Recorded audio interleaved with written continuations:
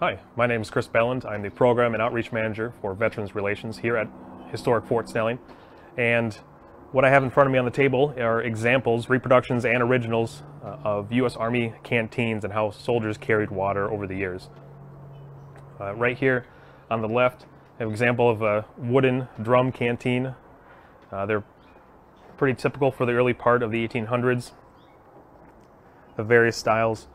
But by the 1840s, the Army is starting to issue soldiers oval-style canteens, made out of tin rather than wood.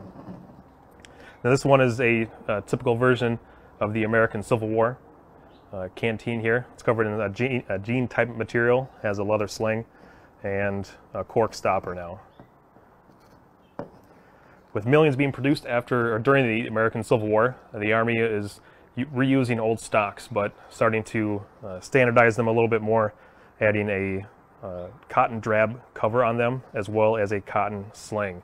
Soldiers often complained about them as when this sling would get wet and twist. It would essentially be like a chute carrying a couple pound canteen with a shoestring.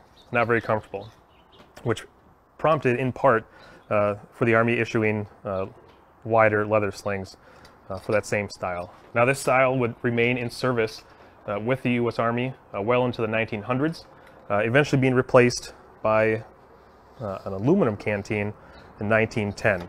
See the stopper and the body still with a similar material. And this would change only in the types of caps, some stainless, aluminum, versions of this canteen can be found. And this would stay in service well into the 1960s. That's when the Army switched into a olive drab color canteen of similar style. Now, if you like this type of material culture, especially relating to the U.S. Army, I'd like to have you out at Historic Fort Snelling to come out and see more. So, thank you.